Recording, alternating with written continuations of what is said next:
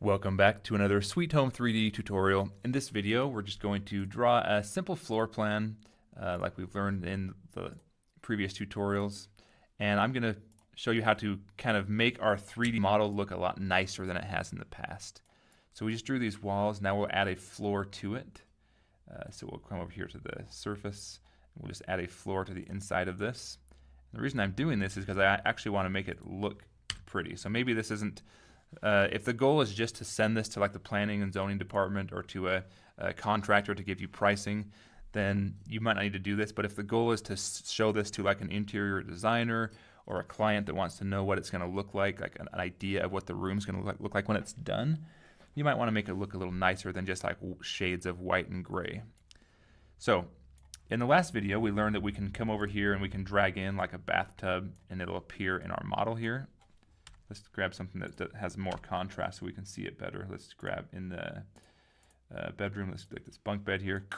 So this bunk bed we can put right in the middle. If we double click on it, we have all these different options we can control. Well, the same thing is true if we just delete this of the actual floor and the actual walls as well. So if we double click this floor, it brings up some different options.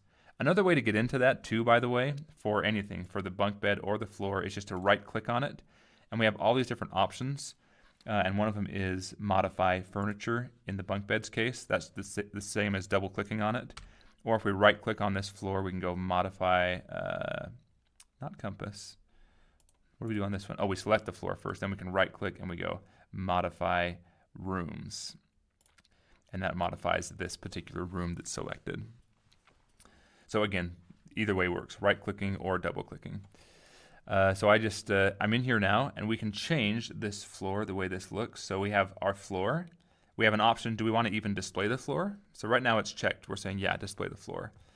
Ceiling, so it's not really displaying the ceiling because we're kind of seeing through it, but we'll see what that looks like. But first of all, if we want to add a texture to this floor, under texture, we just click here, and we have all these different options for textures. Maybe we want to make it a tile floor, so we can come down. There's all kinds of different tile, but we can do this blue tiles here, and it shows a little preview of what it looks like. And we can change the way it is applied, but we'll just leave everything the way it is now, and we'll hit OK. And it creates a tile floor. We hit OK again, and now this floor becomes tiled. So now if we zoom in here, we can see we have a nice tile floor in this space. And it changes the way it looks up here a little bit as well. If we want to change that to something else, we can just double click and select a different texture like this wood floor and hit OK, and then it becomes a wood floor. So that's how we would change the floor. The same thing is true of the walls. So if we select a wall, like this certain wall here, which is I think this back wall, and we double click, the walls are a little bit different. The wall has like there's two different sides of the wall, right? And this calls it a left side and a right side, because it doesn't necessarily know what's the interior and exterior of the wall. And sometimes a wall is drawn on the inside of a house. For example, let's just do that. Let's make a little sub room in here. So we'll make a room within a room. And then we see, hit the escape key. So this particular wall right here, go back to my selection tool, select this wall. If we double click this wall, it's like, all right, there's two sides of this wall. And it just calls it a left side and a right side. So it says, what color do you want the left side to be? Well, the color of the left side, let's make it, we can click on this color and we can choose, how about green? And we hit OK, or hit OK here first, and we hit OK here. And that makes this wall green. But if we come around and look at the other side of it, it's still white or uncolored. So if we double click this and we go to color, we can click this and make this side blue. And we go OK and OK. And now that's blue and that's green. So now we can do our different colors that way. See that? If we want to do two walls at once, if we want to do like maybe this whole room, so we can, actually I don't know how exactly that'll work. We might have to do individual walls together, but let's try. So if we select this wall and then hold down the shift key and select all these different walls. Oh yeah, so the problem we're running into now as far as coloring these walls is that we have different, so this wall here, because of the way we drew this big square first, and then we did some sub walls in there. So this is an entire wall altogether. So if we go to color, if we want to color just the inside of this room blue, it's going to color that whole wall.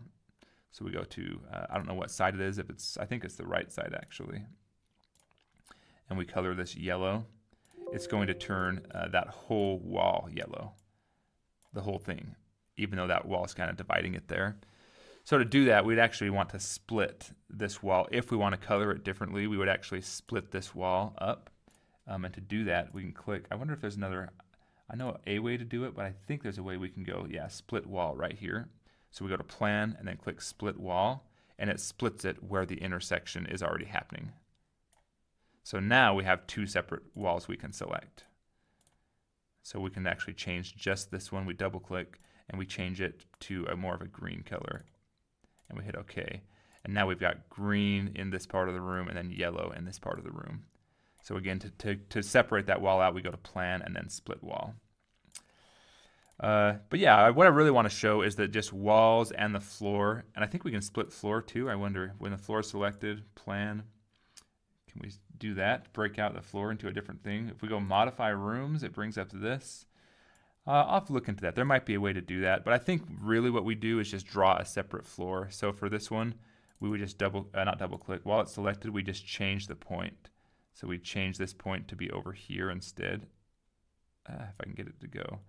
And then we just double click in to add a new point. Can we add a new point in here? Yeah, so we right click on it and then we go add points to room, and it adds a point in right here. And then we right click again and we go add points to room. So I'm really just changing the shape of this now. And so now we have our floor here, and then we would go up to the floor tool or the surface tool, and we would draw a separate floor for this room. So that's how we would accomplish that, and hit the escape key, and that's how we would accomplish, escape. We come back to our selection tool. That's how we would accomplish creating a separate texture for this floor. So we go to texture, and then this one can be like blue tiles. And then we have blue tiles in here, and then wood floor here. And again, to change that, we just go in. We can make the floor just a solid color if we wanted to also, just as a concept, green. So that's adding textures and colors to walls. And then we can do the ceiling too. I was going to show you that. So if we double click this, we see there's a ceiling also. If we want to come down for the ceiling texture and add marbles or whatever, let's do wall rough cast as our ceiling texture, and we hit OK. So we don't see anything here, but when we get into actually view, so we can change, I think we talked about this in the last video, if we change our view, we can right click and go to virtual visit, and that puts us inside the house. I'll resize this so we can see. It puts us inside the house.